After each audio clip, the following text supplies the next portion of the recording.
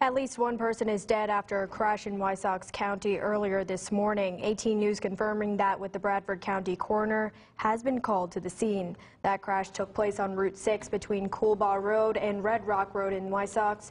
A detour lasting several hours was put in place while officials worked on the scene. Police has yet to release the identity of the deceased. Details are very limited at this time. And 18 News will continue to follow this developing story and bring you more details when they're made available to us.